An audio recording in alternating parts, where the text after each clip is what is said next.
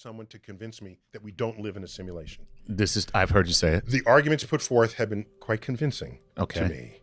And most of the best arguments are traceable to a guy named Nick Bostrom, a philosopher at the University of Oxford. Okay. Here's the argument. Ready? Go ahead. Our computing power is growing rapidly. Right. We create simulations of worlds. We have video games with characters that are inside the video game. Right. Imagine a day where you can simulate a world so perfectly with life forms, humans, so well that you can recreate every single neurosynaptic thought you could have, but now you're in the simulation on the computer.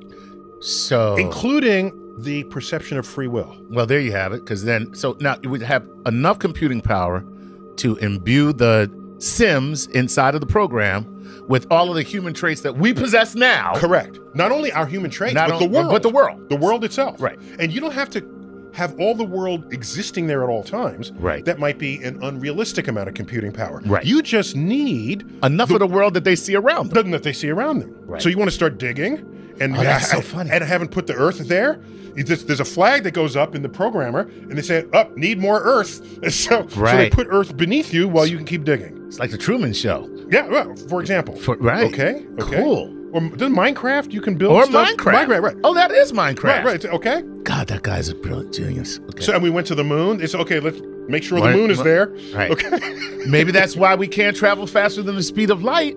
Because if we could, we'd be able to get to another galaxy before they could program that galaxy. So much fun. So the programmer put in that limit. Put in the limit. Because that's the fastest they can get. We can't program fast enough. So we put in a limiter.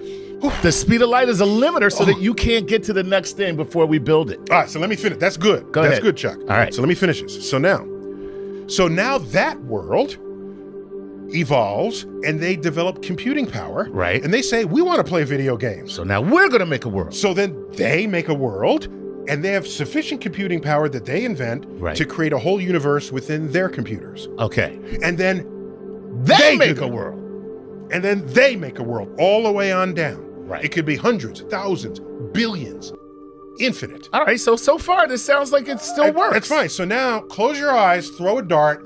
Which of these universes are you going to land in? The first one that's real or the gazillion that are not? Well, yeah. Just statistically. Okay. Am I drinking when we're playing this darts game? Because then you missed entirely everything. No. So yeah, there's something called Bayesian statistics where you're allowed to introduce information that you already have available to you, even if you didn't measure it to be true. So we establish the likelihood that one day we'll have the power to do this. Right.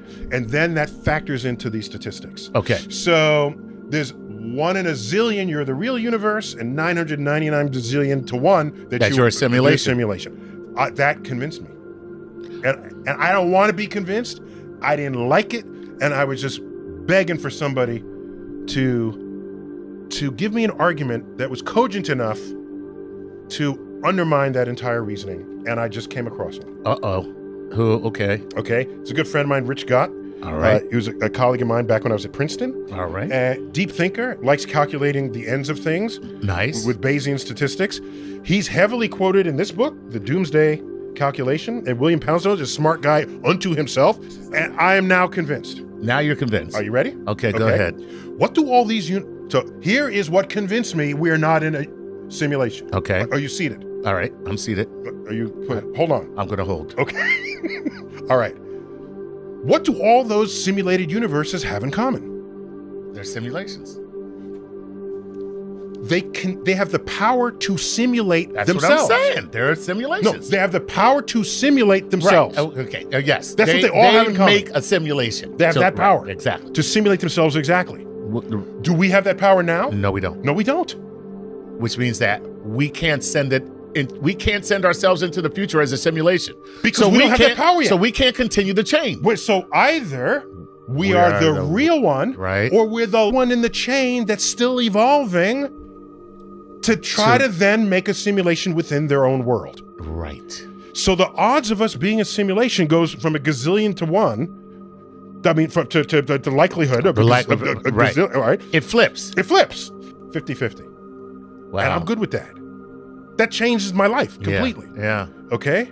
And no longer are your kids going to say, Dad, it doesn't matter. We're in a simulation anyway. No, you got an argument now. You have a rebuttal. Exactly. Now, a quick one. I have to do my homework. I got ready? Go ahead. Maybe these simulators have a side activity where they like reminiscing about days before you could simulate. That would be us. So now we're Donkey Kong. Donkey Kong or Pong. We're classic. Yeah. Classic gameplay. So maybe we're just entertainment, like a historical exercise. Right. That's possible in principle. However, let's look at our own conduct with that regard. Okay. All right, think of a movie as a simulation, just for the sake of this conversation, which it kind of is. Ask yourself, how many movies have been made in a time before we ever knew how to make movies? Relative to movies made in the era where we know how to make movies. You can do the numbers. It's small. Yes, the Spartacus, there's the OK Corral. Three Musketeers. Those exist. That type of stuff. Okay? Okay. If we are any measure of the incentives of creating simulations, which all we can do with movies at this point, then they might have some historical, but there's way more interesting things and stories to tell in the era of simulations that exist post-simulation. Right.